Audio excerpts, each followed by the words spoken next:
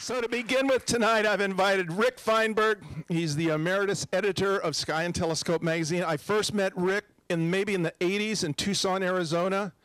We were there for an American Astronomical Society meeting. We've been friends since, and now that he is the media director for the American Astronomical Society, nice step up, I would like to introduce Rick Fienberg.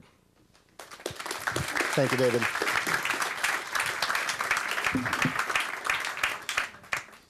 Okay, the earliest roots of Sky and Telescope go back to 1929 in New York City.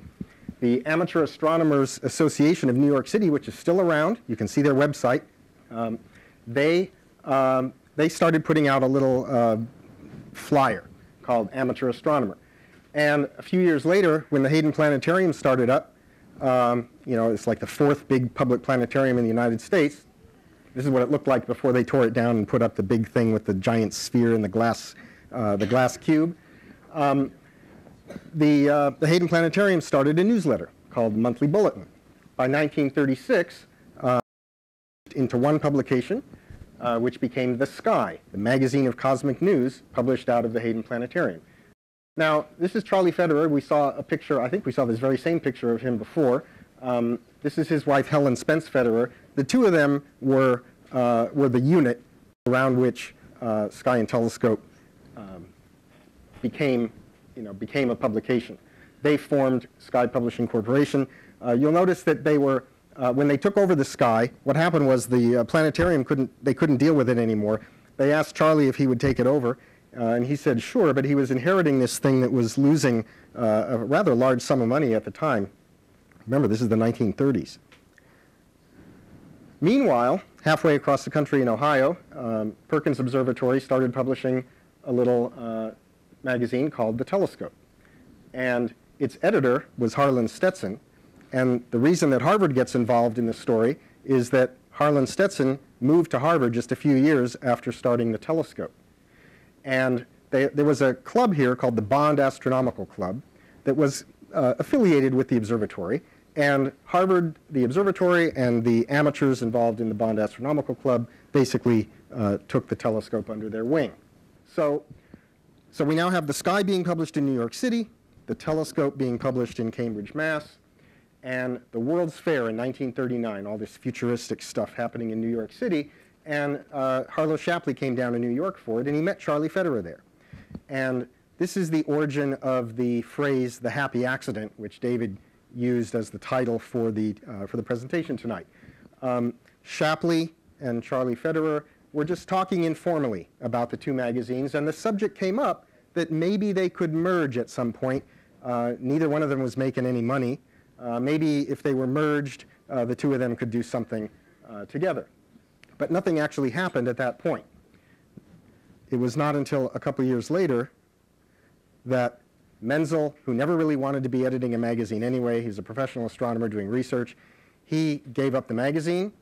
The person who was here at Harvard, who had actually been doing most of the work since Donald Menzel didn't want to do it, Leo Goldberg, he left, and suddenly there was a crisis. There was nobody to edit the telescope. Shapley remembered his conversation. He contacted Charlie Federer and said, why don't you and Helen bring the Sky up to Cambridge and merge it with the telescope, and we'll have a new magazine called Sky and Telescope. And that's where it came from. Okay, so you see they took the Sky lettering for that, the telescope lettering for that, and that was the new logo, Sky plus Telescope. Now, of course, this all happened right before World War II broke out. So the timing wasn't exactly great. But Charlie wrote, this is a better picture of Charlie. He's looking at an early issue of the magazine. That's what he looked like when I first met him in the 80s. That's what he looked like in the 30s. Yeah, I know. That's what happens when you lose all your hair young. Anyway, that's the Charlie I remember. He wrote, it is expected, this is the first issue, 1941, that Sky and Telescope will endure for many years to come and play an important part in the development of the layman's interest in astronomy. And I think, based on what David has said and what you saw in the video, I think we would agree that that has exactly been what happened. I also noticed in this very first editorial that he talks a little bit about the conflict between astronomy and astrology. Boy, am I glad that's been solved. Okay? So Sky and Telescope started in Cambridge in 1941, and it's been here ever since. In 1954, we'd outgrown the space under the 15-inch refractor. The business staff moved to Kittredge Hall on the main campus at Harvard. Actually, I'm not sure it's the main campus. It's where Harvard University Press is located. And that building also housed a project called Moonwatch, which involved amateur astronomers looking for Earth-orbiting satellites. Remember, this is the 1950s now. We knew the Russians were going to launch something. We knew we were going to be launching something. At the time, nobody knew how to predict exactly where the satellites were going to be. And amateur observers who were recruited by Sky and Telescope and who were trained in the pages of the magazine actually created this huge core of observers who were looking at satellites, reporting their data to the professionals, and enabling professionals to track the early satellites. So that was an early example of Sky and Telescope's involvement in professional amateur collaboration, and that was based here at Harvard. Okay, so a little bit later in the 50s, we really had no room left. Charlie bought this lot on Bay State Road, which is just a 10-minute walk from here, and he built this little one-story building, which became the fulfillment office. Fulfillment is magazine speak for, where the subscription people work. Yeah, that's out by Fresh Pond. They acquired this house. They acquired 2 houses across the street. By the late 50s, everybody was on Bay State Road. Okay, coincidentally, 1956 is the year that I was born. So, and Sky and Telescope was there for the next 50 years. All right. Dennis mentioned Joe Ashbrook.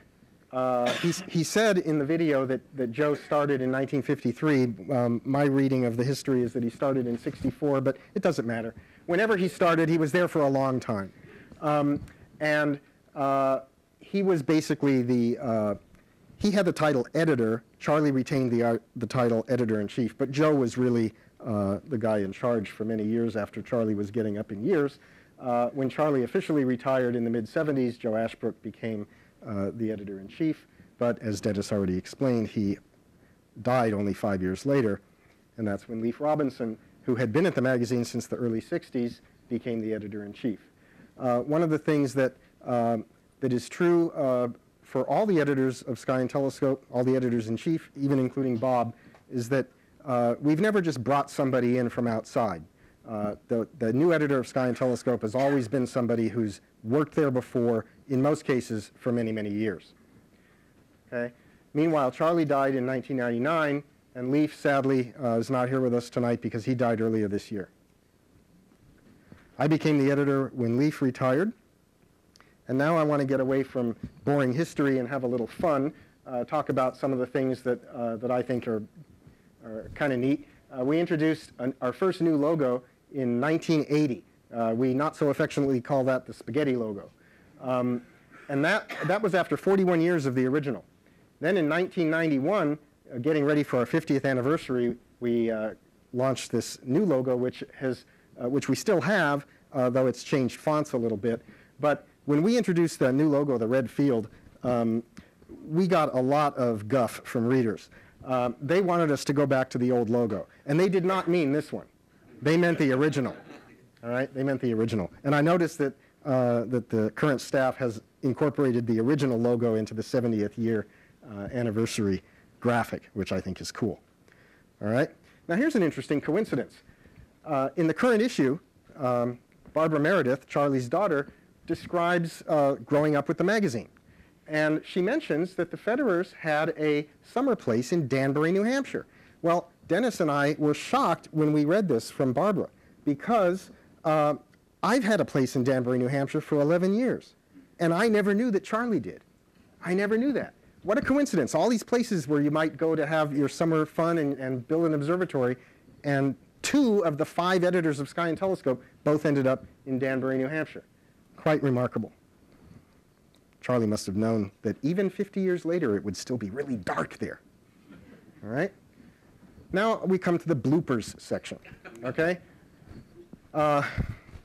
David mentioned big telescopes, grinding your own mirrors, making behemoths 12 inches, 24 inches, 30 inches. You can buy a 50-inch Dobsonian telescope today. A Dobsonian is basically a huge light bucket. It's a big telescope on a cheap, compact, easy-to-build mount, uses cheap materials.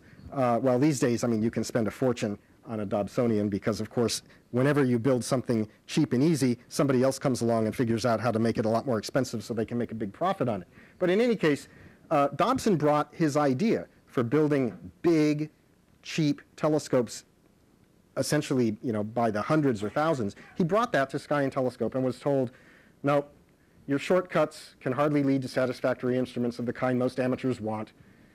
Porthole glass, cheap glass, makeshift wooden alt-azimuth mountings, you know, crude test methods are no longer suitable. We would not want to publish your material. And of course, what is the single most popular and most often recommended telescope today? The Dobsonian. All right? So that was not the smartest thing we ever did. And John Dobson, he's still with us, right? I mean, he's pushing 100, okay? He's literally and figuratively a telescope guru, okay?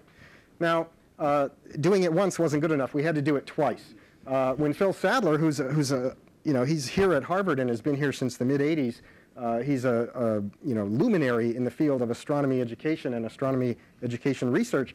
Phil invented the Starlab inflatable planetarium. He brought it to Sky and Telescope in his car, and he wanted to set it up and demonstrate it. But the editors told him they thought it was a crazy idea, it would never take off. So instead, you know, all these years later, almost every school district has one. There are 3 or 4 competing models. They're fully digital now. You can produce inside of one of these inflatable planetariums what you can do at the old Hayden Planetarium in New York City. Here's one of my favorites. Guillermo Haro, a Mexican astronomer who we killed off in 1980 by publishing his obit, even though he still had 8 more years in him. All right? I don't know where that came from. 8 years later, we published his obit again. All right? Okay, this was the one that was talked about. This is a scan of my copy. I actually received the Halley is Back sticker on my magazine and wondered, what's going on? If you peel it back, you see, well, you would have seen March 1985. This is one of the correctly printed issues. Halleygate, or Stickergate, if you wish. All right? I wonder how much that'll go for on eBay. I'm going to find out. All right, and then here's one. This is one that's where we see an example of Sky and Telescope having an impact much broader than just among professionals or amateur astronomers, but actually a cultural phenomenon of a sort. What's a blue moon? Okay, anybody, what do you think of when somebody says, how do you define a blue moon? Second full moon in a month, anybody else? I think of the sun. Yeah, second full moon, yeah, something very rare, that's true. Once in a blue moon means something very rare. But this idea that what it means is it's the second full moon in a month, which is a phenomenon that will occur very rarely, only when you have a full moon on the 1st or 2nd of the month, and then you have another one on the 30th or the 31st, if the month has enough days. That originated in Sky and Telescope in 1946 as a misreading of the Farmer's Almanac. Okay? We published an article by a guy who was reading the Farmer's Almanac, misinterpreted some technobabble that he came across in there and said a blue moon is a second full moon in a month, and that has become the standard definition according to most people. But that mistake, it was traced to a mistake in Sky and Tel. What the Farmer's Almanac really said was that every now and then there are 4 full moons in a season instead of the usual 3, and the 3rd is the blue moon. But, you know, that's gone. That's long gone. Long gone. All right? So, very quickly, Sky and if somebody says, you know, talk to me about Sky and Telescope, the history, what have you seen at Sky and Telescope? We've seen, you know, a lifetime of evolution of amateur and professional astronomy. For our 50th anniversary, we published a series of essays about the key moments in astronomy during the 50 years up to that point that Sky and Telescope had been around. And so I'm just going to, you know, quickly rip through these. You know, the Hale 200-inch telescope and the early photographs of galaxies and things like that. 1950s is when we had the first satellites and the development of radio astronomy, the first opportunity to start looking at the universe at wavelengths that we can't see with our own eyes. Okay? 1960s, of course, the moon landings, first human footfalls on another world, the discovery of the cosmic background radiation that Alan writes about in Sky and Telescope in the mornings, the discovery of quasars, pulsars, all these new phenomena that nobody had ever imagined. 1970s, so much happened we had to have 2 pages. The golden age of planetary exploration, our first close-up views of most of the planets in the solar system. Okay? 1980s was the discovery of the perfect black body radiation, the perfect thermal background of the cosmic microwave radiation, telling us that the universe really did begin in a very hot, dense state, the COBE satellite. Also, the first large-scale surveys of galaxies that revealed that the structure of the universe, when looked at on the largest scales, looks like the froth of soap bubbles, or maybe a sponge with filaments and sheets and holes in the middle. Very unusual and unexpected. 90s was the era of ginormous telescopes. The Hale 5-meter or 200-inch telescope had been the reigning largest telescope in the world for 4 or 5 decades.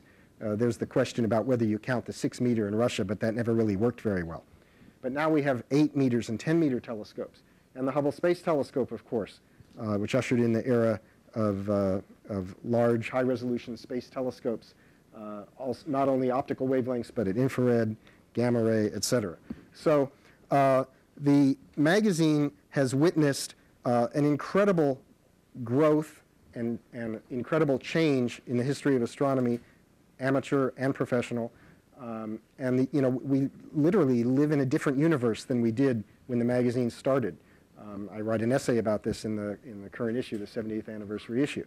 So I've taken us kind of up to the 90s. Bob's going to be talking about Sky and Telescope today, but first, my colleague Dennis DeCicco, who I'm not sure, but he may have been around. Were you around when it started? Almost, almost. Dennis, I was going to put the years that we worked there, and I thought I'm not sure Dennis's start date was recorded. But anyway, so Dennis is going to talk to you about the amateur side, the equipment side, the hobby side, and then Bob will come back and pick up where the magazine is today and hopefully a little bit about where it's going in the future. I hope I haven't used up more than my allotted time. I'm turning it over to who? Dennis, I think, right? All right. Do you want my red pointer? Okay. Thank you. Our next speaker is Dennis DeCicco. Dennis DeCicco observes, he builds. He has an engineering background. I'm still amazed at the work that came out of his doghouse observatory that's only 4 feet wide and 8 feet long. Dennis, you could have bought just 1 more sheet of plywood and made it 6 feet wide. But he sees the sky in his astrophotos in a very different way than most astrophotographers see it. They're iconic. They're beautiful. They're recordings of the sky that most astrophotographers would never attempt to do. So consequently, from a telescope maker to an astrophotographer to a person who engineers and works with his hands to build his instruments, I know that he tests equipment at night. He does, because he writes the articles about new equipment. And sometimes when I am so lazy, sitting indoors, thinking, oh, do I really want to go outside, set that telescope up and look at Jupiter tonight, a little voice says, I'll bet Dennis DeCicco's doing it. And then I just get another beer and sit back and watch the TV. Thank you, David. I don't know about you guys, but I've already seen way too much of myself tonight. In fact, I've developed a new sympathy for my wife. I don't know if I want to tell her that when I get home, but at any rate, as Rick started to joke, I've been at Sky and Telescope for a while. In fact, I think it's been 38 years now. And there's a lot of humor that goes with that, and I promised myself I wasn't going to go there tonight, but I changed my mind. I do want to tell one story, and unlike many of my stories, this one's actually true. But back when we were down on Bay State Road, next door to us, there was some construction going on. And as I was walking to lunch one day, I kind of stopped and I looked at what was happening.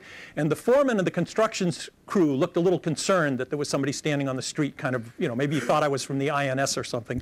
But at any rate, he came over and he said, "Can I help you?" And I turned to him and I said, "Oh, don't worry." I said, I actually have been working next door for a little more than 30 years, and I've taken a little interest in anything that happens in the neighborhood and everything. And he stopped and he looked at me for a second, and he goes, 30 years sounds more like a prison sentence than a job. And I think that really did put it into perspective for me. But anyhow, during the last 25 years or so of that time, I have been involved heavily with product coverage in the magazine. Events that involve products, product reviews, new product announcements, our annual roundup of the hot new products and things like that. And in case you missed it, David is interested in telescopes and things. And he said to me, he said, well, you can talk about some of the stuff that's happened in 70 years of Sky and Telescope. And it's true. I mean, I don't know how many of you have been in the hobby for a long time or a short period of time, but it is unbelievable the amount of changes that have taken place over the course of the years that Sky and Telescope has been published. And in fact, there's no better record of that than in the advertising that appears in the magazine, because it's trends right there. You can see companies come and go. You can see the types of telescopes people were buying, how much they were spending for them, the new technology that's out there. It really is a fantastic reference if you wanted to sit down and write the history of amateur astronomy and amateur equipment in the 20th century. And in fact, we're coming up now on having published 72,000 pages of the magazine. And although the amount of advertising varies from issues to issues, more than 20,000 of those pages have been devoted to advertising. So you can imagine if you had a book with 20,000 pages in it, what kind of information would be there. So it's a little bit difficult to sort of even summarize that in a short time. So what I did is I decided to go back and look at a few things in the magazine, some sort of entertaining stuff, and it also follows a little bit of the history. That was the cover of the first issue of the magazine, and this is the inside, and one ad that was there was for watches. A little bit later on, this was a 28-page issue, I believe. A little bit later on, there was an ad for a couple of companies, one that made a little star finder, and the other, how many people here are amateur astronomers and know about Astromart? You know about Astromart? You think that's a new idea? Check this out. Telescope Mart, remember this is the 1941 issue, and here it is, you know, they trade new and used telescopes right here in Watertown, Mass, of all places. On the next page, there were two more ads for people that were selling basically lenses and parts for telescope makers, and a little bit later on, a couple of books. That was it. What's interesting about that is there are no ads in the magazine for new telescopes that you can purchase. And in fact, the issue, this is the very first ad in Sky and Telescope for a brand new telescope that you could buy as a new telescope being advertised. You're not going to believe this, I think, but that was in the 50th issue of Sky and Telescope. Published monthly, 50 issues. Now, it seems strange to say that, but the truth of the matter is, if you look back at what was happening, the first issue of Sky and Telescope rolled off the presses 1 month before Pearl Harbor. We were immediately thrust into World War II, and there was no one spending time making equipment for people to buy. And in fact, even the amateur telescope makers, a lot of them, some right here in Boston, got involved in the war effort, and they were making roof prisms that were used in gun sites. So for the fact that there were 48 issues that were taking place during the course of the war, there were no telescopes advertised. It sounds odd, but when you stop and think about the circumstances, it really wasn't. And in fact, some of the pages of Sky and Telescope had interesting things. You could see what was going on. They actually, in one of the very earliest issues of the magazine, they ran a notice that had come out of the British War Office. And they were asking for anyone that owned a planisphere to send it to the British War Office so they could give it to the airplane spotters, because by using a planisphere, they could figure out where the planes were and alert people as to where the attack was coming from. So it was interesting to follow the history there. Here's that Tinsley telescope. Here it is. This is the 4-inch model, I believe, that's illustrated. This was in a 1947 issue. Price had gone up. The 3-inch was now $265, $435 for a 4-inch telescope.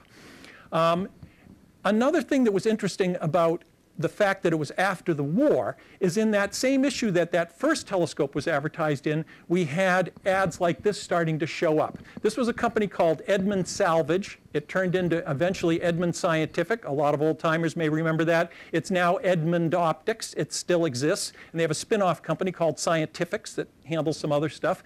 But this was an interesting aspect. After the war, there were surplus items that were out. Amateur astronomers were finding a little bit more leisure time after the war in the late 40s and early 50s, and of course the dawn of the space age was on us. All these things contributed to a major growth in the hobby of astronomy, and of course that was good news for Sky and Telescope, and it was reflected in the advertising. And in fact, a little bit later on, here's 1951, here's a company called United Trading Company, which is bringing in refractors for sale, and United Trading Company became known as Unitron. And here again, old-timers may remember that. That was quite a name. In fact, there's an interesting history about Unitron and its advertising in the magazine. A little bit later on, this is 1953, there was an ad for Unitron telescope. It was a little testimonial here, and it said, see the back cover for more information. 2 pages later, there's another ad for Unitron. 2 pages later, there's yet another ad for Unitron, and on the back cover, there was Unitron. Now, behind the scenes, Sky and Telescope was getting known as Sky and Unitron because Unitron had this new idea of putting multiple ads in the magazine. Well, it actually caused a new policy to be created at the magazine where officially on our advertising rate card, it limited how much advertising any one advertiser could buy. I can't imagine that in this day and age. And in fact, I have to admit that our advertising sales manager is here, Peter Hardy. Put your hand up, Peter. I want people to see who you are. When I run out of more creative ways to annoy him, I will come down and say, you know, we ought to do what we used to do and limit advertising. Tell advertisers we're going to cut them off. They can't buy any more space. We used to do it. There's a precedent. Unitron, they were on the back cover of the magazine for almost 20 years. These were like dream telescopes. People would look at these things, and you'd get that magazine, you'd pull it out of the cover, you'd look at that back cover and go, oh, someday I'll own one of those. They were also very creative in their advertising. Here's one from the 60s. You know, Johnny isn't watching The Late Show tonight. He's actually outside with a telescope. They were good. They had a really good advertising department and great ads. And this is just a sign of the times. This, I believe, is in the back cover of 1961. Here's a fellow with his Unitron and his cigarette. So, as I was flipping through the magazine looking for some old ads, this one caught my eye. Here's Lafayette Radio, anyone that may remember that. Up there, there's a $79 60 millimeter 2.4-inch refractor. And there I am in 1963 with mine. So now I did not get mine from Sky and Telescope advertising. I actually got mine from the Lafayette Radio catalog. I still own the telescope. And here it is, matter of fact, just a couple of years ago, and I was actually out testing this piece of equipment. This is a 60 millimeter. It's the same size aperture telescope made by a company called Teleview. And it was interesting because the Teleview would run circles around everything that original Lafayette telescope would do, even in cases of high magnification. Plus the Teleview, because of its short focal length, could be used as a very wide-angle telescope, which the Lafayette couldn't. So it's one just indication of how things have come a long way. Furthermore, you could put the Unitron in you could put the Teleview in a briefcase and take it with you any place you wanted to go. So it was a pretty cool telescope. And then speaking of Teleview, and David alluded to this, there have been a number of companies that have come and gone over the years, but there have been a number of companies that have started out with a single ad in Sky and Telescope, and they've grown to be juggernauts. And one of them is Teleview. And back in October of 1980, this was their first ad for telescope eyepieces. Now, that was a good-size ad. That was a half-page ad. But nevertheless, that was the beginning of it. Today, they're a huge company. They make some of the world's finest refractors and certainly some of the finest eyepieces in the world. This is what David was talking about. Remember when he said Giesler, Tim Giesler? There it is. Tim Giesler, he had a little tiny ad here for making a telescope drive control. This was a thing that would make the telescope speed up or slow down. Astrophotographers could use it. His company grew to become Orion Telescopes and Binoculars. It now is the world's largest mail-order telescope business. Another company that started out with a single ad in Sky and Telescope was in January 1964. It was called Valor Electronics at the time. The telescope was called the Celestronic 20.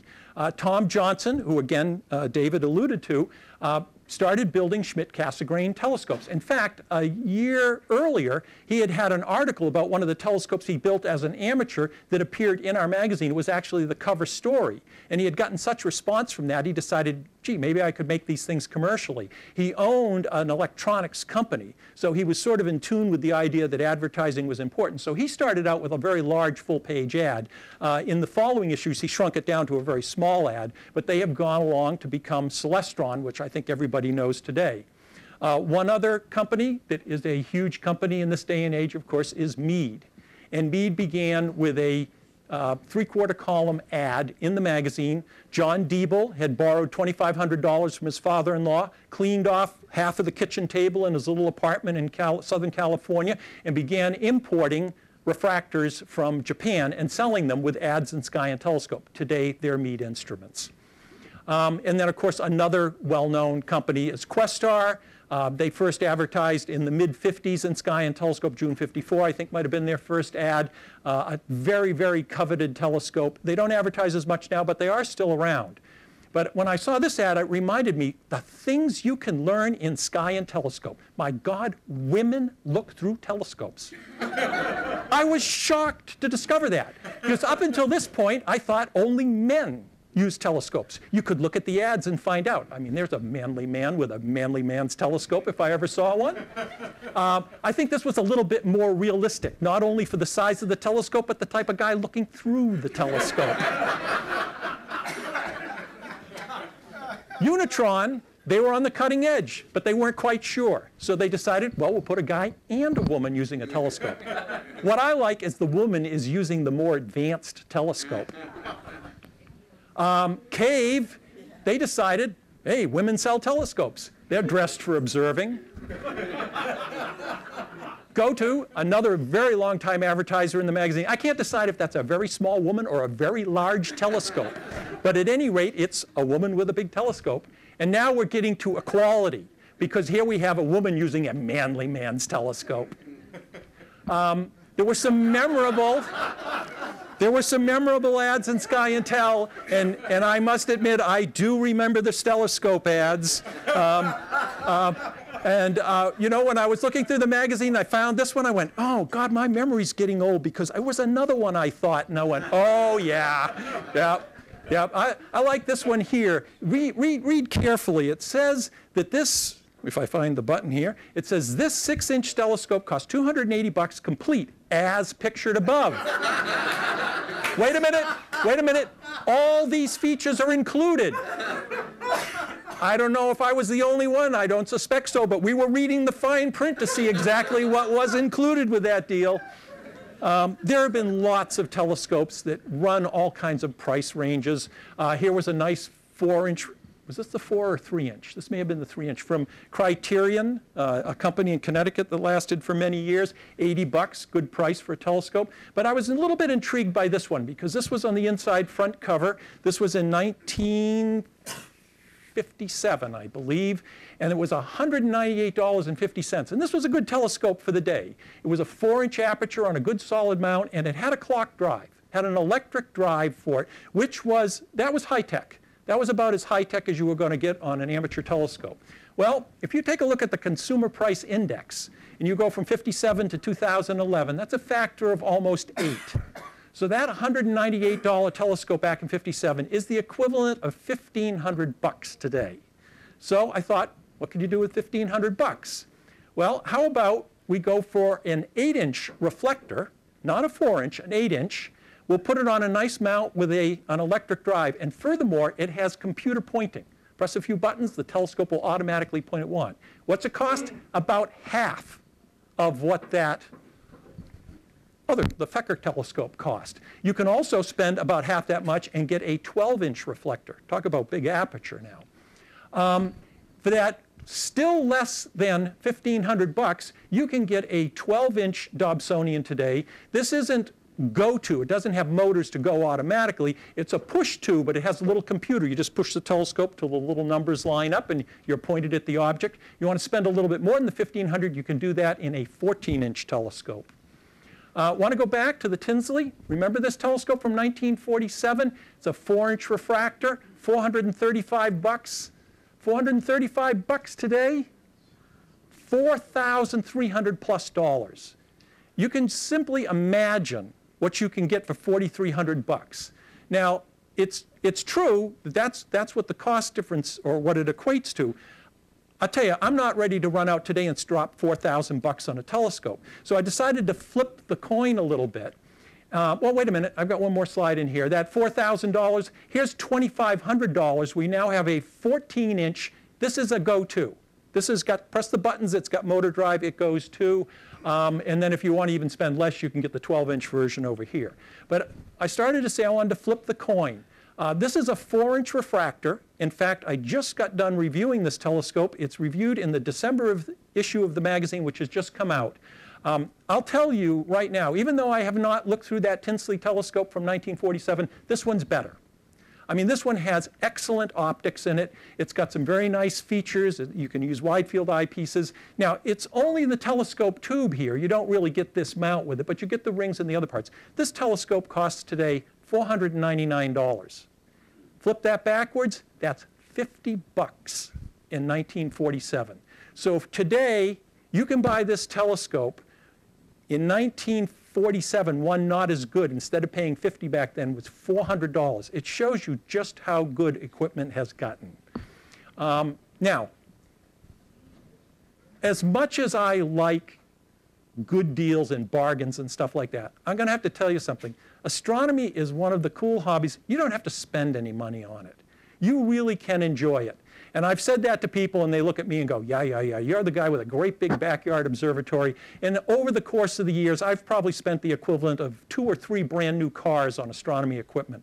But I really do practice what I preach. My wife sometimes, when she can't find me in the house in the evening, she'll know I might be lying out on the grass in the front yard or out on the back deck, just looking at the sky. Naked eye, not even binoculars. I really do enjoy it, and you can enjoy astronomy that way. This was a moonrise in Boston. You can go out and look at that. With your naked eye, you can go enjoy meteors in the sky, just enjoy the beauty of it.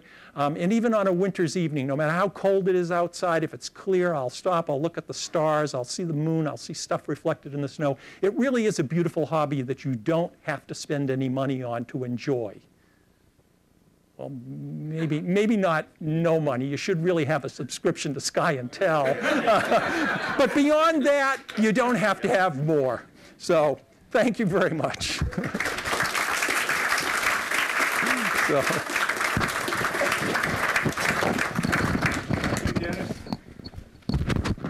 For our last presenter tonight, I want to introduce to you Bob Naeye.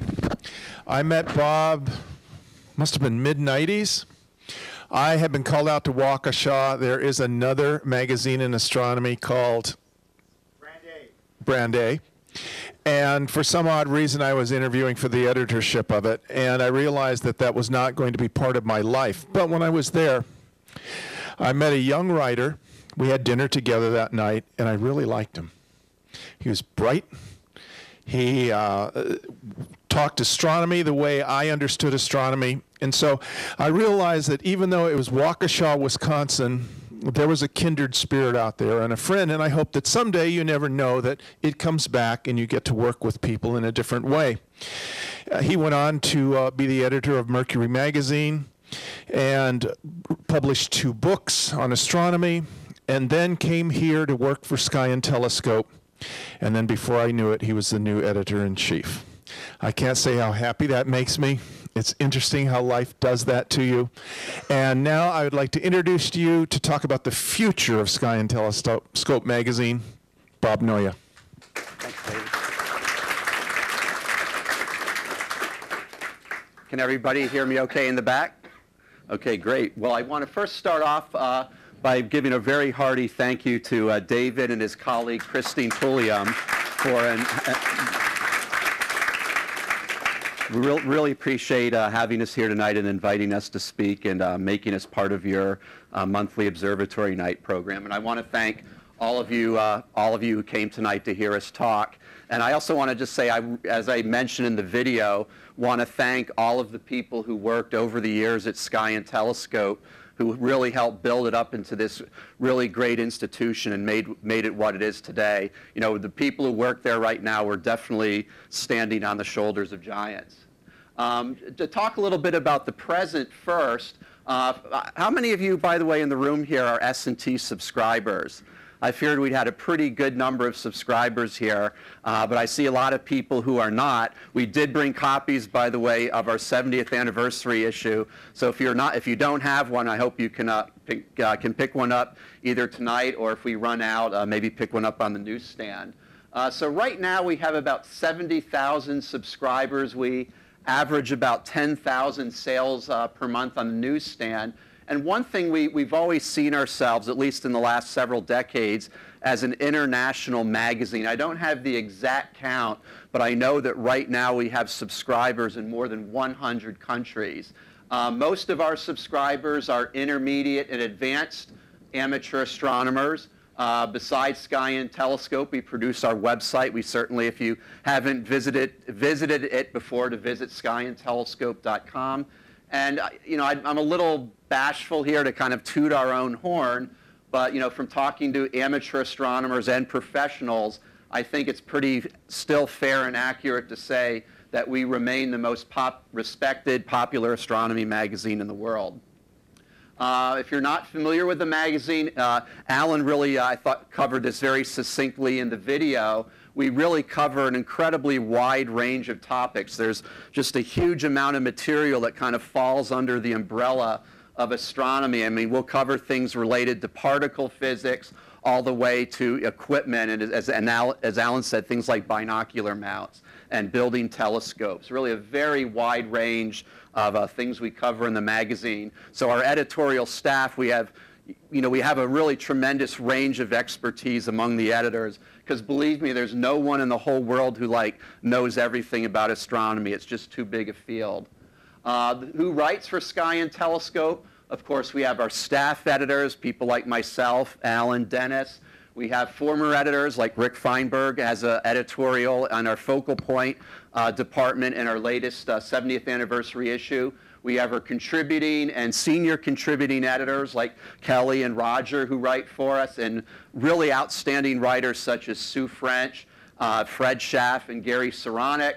We get a lot of pitches from amateur astronomers, freelance writers, amateur telescope makers, scientists, historians. We get writers from many different walks of life. And if any of you are interested in writing for Sky and Telescope and have an idea that you want to share with other people interested in astronomy, send us a letter or write us an email, more likely the latter. And I want to also mention, we don't just produce Sky and Telescope. We do a lot of other things as well, and this is just really a small sample of what else we do. For the last dozen years or so, we've produced an annual issue called Skywatch that I think does a really great job of covering a whole year's worth of astronomy, and gives a lot of introductory articles about astrophotography, how to observe the planets, phases of the moon, et cetera, et cetera.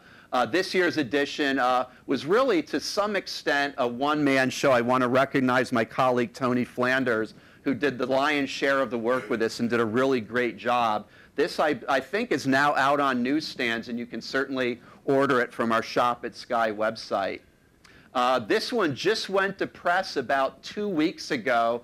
It's not yet out, but it'll be out in just a few weeks, and that's our annual Beautiful Universe magazine. This is usually a very popular seller. It's out, of course, around the Christmas season. And this magazine features the best astrophotography. It's a combination of photos from amateur astronomers, professional telescopes, spacecraft. So it's a wide range, but in general, we really try to feature and highlight astrophotography from amateurs from all over the world. And this year's edition is particularly beautiful.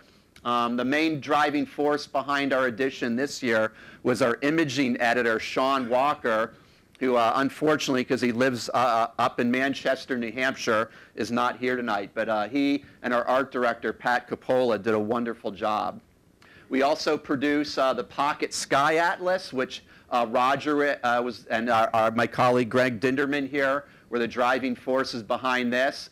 This actually just came out with a new edition just about 2 or 3 months ago. So if you have an old edition, there were a few things that we've corrected and updated, so you might want to consider buying the new edition. And this book, I'm very proud of this book. This just literally came out a couple weeks ago, written by our contributing editor, Sue French, who will be here next month on November 7th. And she's... November 3rd. Okay, she will be here November 3rd, and she's been writing for Sky and Telescope for many years. Her current column, which runs in every month, is called Deep Sky Wonders. It's one of the most popular departments in the magazine.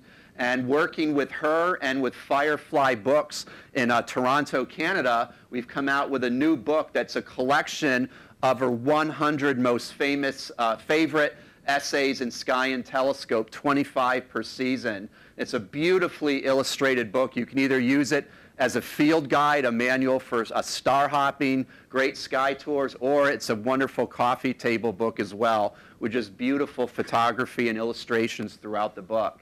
I think many of you know, about a year ago we came out with our DVD archive, the complete Sky and Telescope 7-decade collection, where every issue of Sky and Telescope from 1941 through 2009 is on these DVDs, and it also has a disc with a searchable index. And Dennis Cicco was the driving force behind this, along with his daughter Hannah, who works in our marketing department, and they did just a tremendous job putting that together.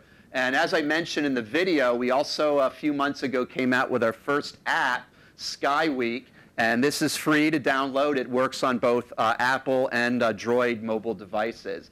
And I certainly encourage you to, if you have one, to try it out. It can't beat the price. So I want to talk a little bit about what we're doing right now, and I thought the best way to do that would be to do it through the eyes of the people who work on the magazine staff right now. Of course, this is me. When I showed this picture to the staff earlier today, there was a little bit of complaint that it's about a 10-year-old photo, but it's hard to beat this spot in Yosemite National Park overlooking Half Dome as a place to do astronomy. This is a picture taken when I was working as editor of Mercury magazine in San Francisco and fairly regularly going to weekends to Yosemite for their weekend star parties. As was mentioned earlier, I became editor-in-chief in June 2008. I commission and edit most of the science and history features, but certainly with a lot of help from the rest of the staff. I write the Spectrum, the editor's column, and I edit 2 other departments, Focal Point and Cosmic Relief. And of course, I work with the editorial and art staffs to kind of establish the overall direction of the magazine. I try not to run the magazine like a dictator. We really make a lot of our decisions by group consensus, and somehow we manage to all still get along with each other. But I do make the ultimate decision on manuscripts, setting the article lineup for each issue, and also working with Pat on the cover story. I'm also the last person to see an article before it gets sent off to the printer. So I try to read every article before it goes to the printer and catch every little missed comma or misspelling. I don't claim to catch it all, but hopefully I catch most of them. And of course, I also work with the publishing company and marketing departments. I think you've all gotten to know Dennis a little bit tonight. As he mentioned, he's worked at S&T since 1974. He helps also write and edit a variety of articles on astrophotography, history, and right now he's working on the Hot Products article, the big 8-page article that runs in every January issue. But for me, his most important role at Sky and Telescope is I'm often too busy really to go out and get lunch. I kind of work through lunch. And Dennis has been going to a restaurant, really, you know, it's only about a mile from here near the Fresh Pond traffic circle called Mama Goo's. And Dennis, how long have you been going to Mama Goo's? 38 years he's been going to Mama Goo's. So, and you know, this was like today. He, right before he leaves to walk to Mama Goo's, he tells me he's heading over. I call them up, place an order. I tell him Dennis the Menace. is coming to pick up my lunch, and he brings it back for me, and I actually do pay him back for it. But that's actually, for me, that's his most important role at Sky and Telescope. I just wanted to show you Dennis's home observatory out in Sudbury. And Dennis, by the way, he's a pretty modest guy, but he was the first person ever to take a successful picture of the analemma. That's the path that the sun traces throughout the year. That was actually done, I guess, in the early 1970s, correct? Actually 79. Okay, and Alan is here in the front row. He's worked at Sky and Tel since 1982. I call him the Mr. Versatility because I can give him pretty much any assignment on any topic, and he'll do a really great job with the article. He produces our monthly news notes department, which is mostly science news, but he also does a celestial calendar, our planetary almanac, and he can do science, history, and observing features. He writes our column for our website, This Week's Sky at a Glance. That's actually the basis for our Sky Week app. And that generates a lot of hits every week. And he also helps produce our sky maps. This is a picture taken a number of years ago at his home observatory out in Bedford. And I want to mention Tony again here, our associate editor. He's been at S&T since 2003. He actually came aboard at about the same time I did. The company at the time was expanding to also produce Night Sky magazine. I call him our urban astronomer. He lives and does much of observing from right here in Cambridge. He edits most of our regular observing features, including Sue French's Deep Sky Wonders column. And he also runs our website, which is, a very thankless job that he does quite willingly, and we really appreciate his work on that. He produces sky maps and also edits our annual Skywatch issue. And that's Tony out in Naeye Park, not very far from here, on a cold night observing. And he's able to see stuff from a light-polluted environment that I don't think a lot of people wouldn't be able to see. That's not a cigar in his mouth, it's a red flashlight. And unfortunately, because Sean has a long way to commute from Manchester, and he had to pick up his daughter after work today, he's not with us. Uh-oh. Yeah. Okay.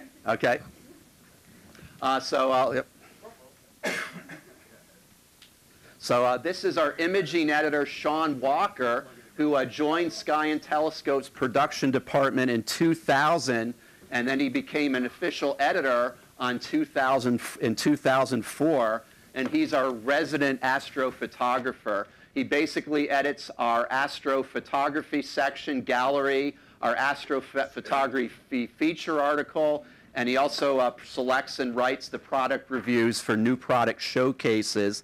And he processes many of the images that appear in Sky and Tel, and of course, as I mentioned earlier, he edits Beautiful Universe. Here's just an example of some of Sean's work. This is a movie of Venus shot over a number of weeks several years ago. And this was actually shot through an ultraviolet feature.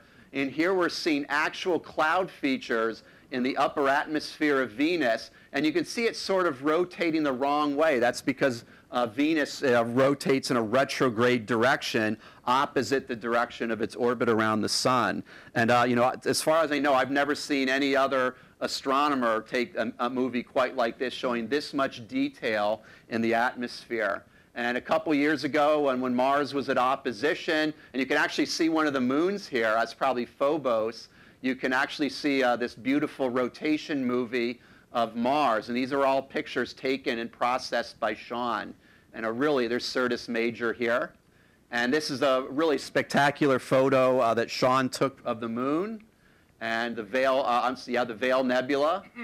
And this is actually a collaboration between Dennis and Sean. This is Dennis's house out near Sudbury, and they worked on this project to do a really wide-angle image mosaic of the night sky, where Dennis shot this through an H-alpha filter and then gave the files to Sean, who, using advanced photo processing techniques, was able to combine this into a really, really beautiful mosaic. We actually have a giant poster of this that hangs on our offices. And I want to mention, too, if any of you are ever interested in visiting us, we always like to have visitors. We're literally less than 1 mile from here. If you just go down to the exit of the Center for Astrophysics, turn left on Garden Street, veer right at the fire station, and go down Sherman Street. Just go down to 90 Sherman Street in that big red brick office building, and there we are. It's literally only about a 10-minute walk from here. And I want to welcome a new editor to our staff, Camille Carlisle, who started on Tuesday of this week. We're very happy to have her. She actually worked for us for about 3 months in 2008 as an editorial intern. We were very happy with her work. We knew we wanted to get her back at some point, and we were able to do so when just starting up earlier this week.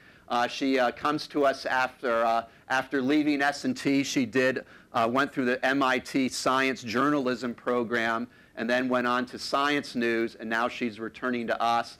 And we don't know exactly how we're still kind of getting started in defining all of her responsibilities, but she's going to be doing a lot of writing for the magazine and website. In fact, today I got her going on a sidebar for an article running in an upcoming issue.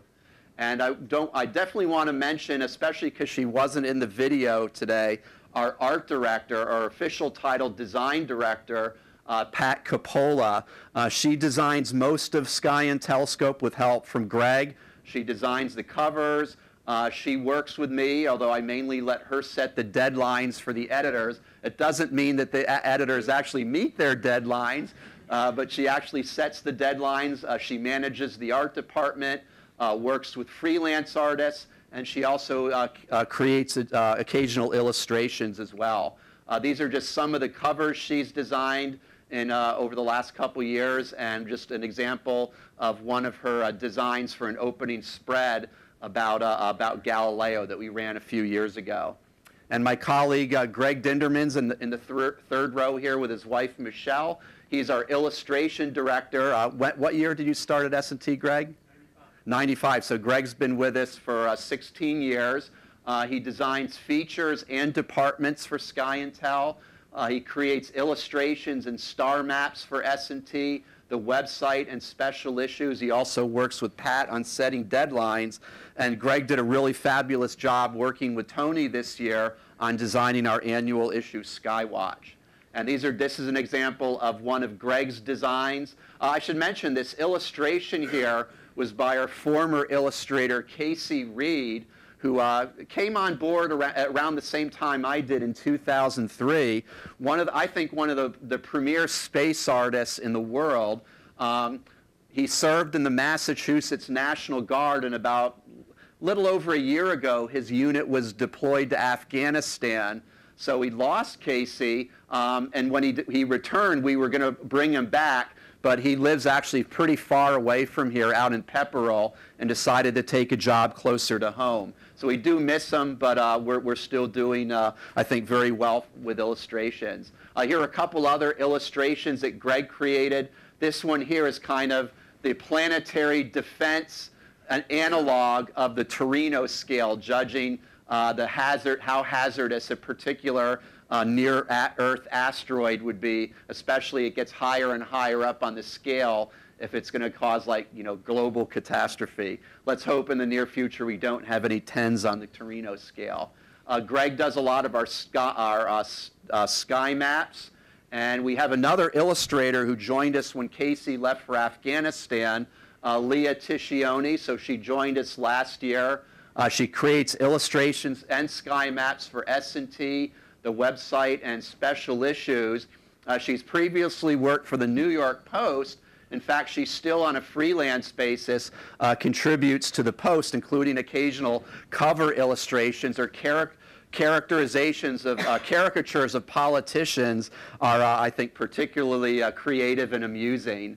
And this is a diagram she did actually for the December issue and a feature article about the upcoming Mars rover. And these are some of the other illustrations she's done for S&T. This is an article about Frankenstein in our 70th anniversary issue. This was an article that appeared earlier this year about Holst the planets. And this is an article, illustration and an article that ran last year about the cosmology of the great ancient Greek scientist Archimedes. And I also, of course, want to mention Shweta, who you met earlier, who comes to us from Chennai, India. She's worked at S&T since April. We're very happy to have her on our staff. And the video you saw tonight is not the only video she's produced for Sky and Tel. If you go to our website, she's produced a number of other videos as well, including portraits of most of the editorial staff on Sky and Tel. She's also cranking out news stories for the website and magazine, and she recently graduated from the Boston University Science Journalism program, which also produced me and our senior contributing editor, Kelly Beatty. So Boston University's kind of been a feeder to feed staff members to Sky and Telescope. I want to talk just briefly about the future of S&T. Obviously, this is going to be bound up with the internet and electronic media. I don't think this is any secret here that the internet is profoundly changing publishing. Information is usually, actually I should have put the word usually there, free for users, but it can be just as expensive to produce if you want to get the facts right. One nice thing is that mistakes are easy to correct. If we have, let's say, a misspelling on a web story, unlike print where it goes to press and it's there forever, you can go back into our CMS and fix the mistake. It makes it easy to cover breaking news and do it in a very timely manner. So if there's a new extrasolar planet discovered, you read about it in the newspaper, and then Sky and Tel might come out a month later. Well, now we can cover it at the same time as everyone else. We can send out email alerts about important sky events, which we do. We have bonus audio and video content for the magazine that doesn't cost us any extra money. I think sometimes, as we saw, a movie can be worth 1,000 still pictures. And of course, with our Facebook and Twitter, there's user-provided content and social networking.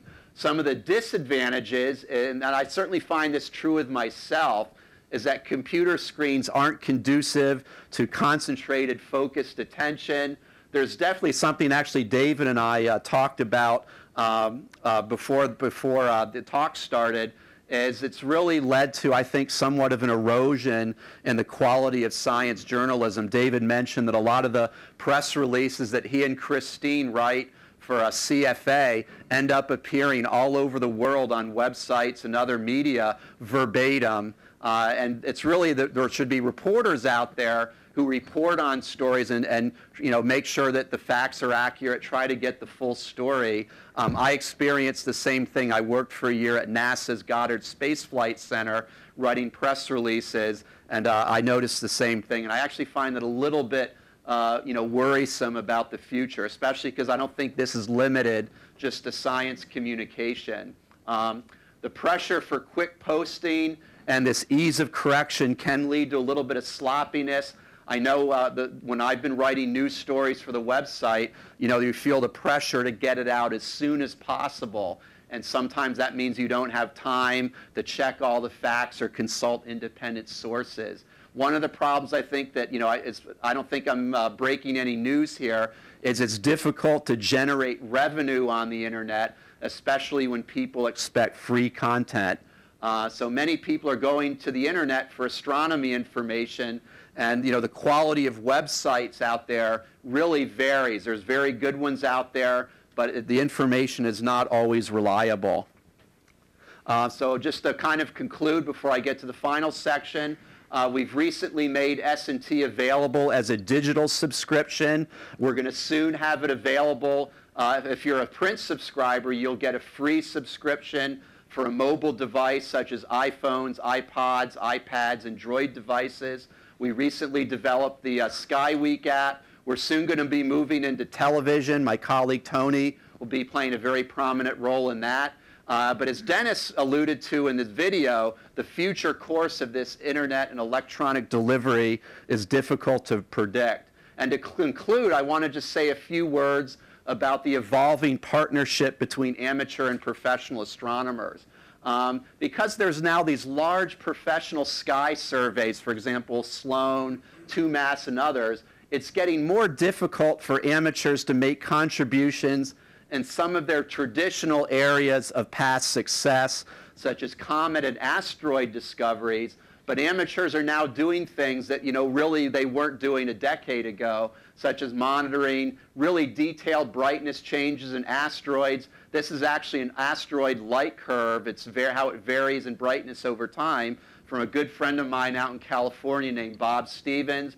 They're doing, light curves for Kuiper Belt objects, which is helping astronomers refine their sizes, shapes, rotation rates, whether they're single or binary. There's members of the club that meets every week here at Phillips Auditorium, the Amateur Telescope Makers of Boston, who within the past year had a paper with MIT astronomers published in Nature, this very prestigious science journal published in England, about their work about a Kuiper Belt object occulting a distant star.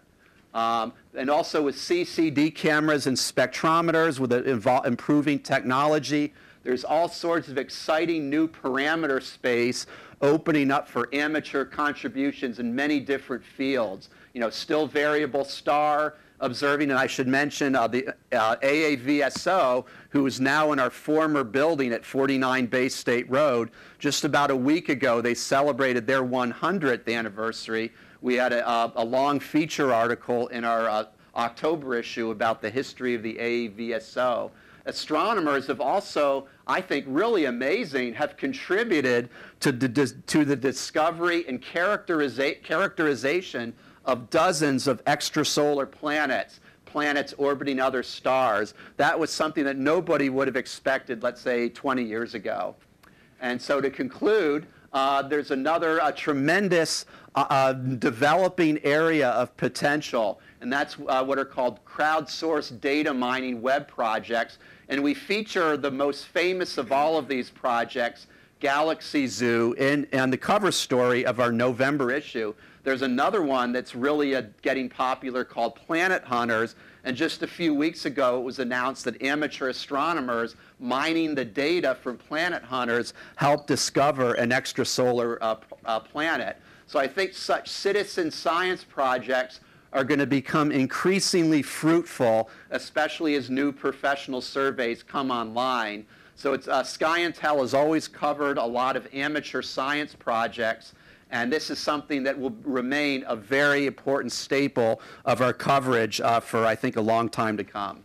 So thank you all very much.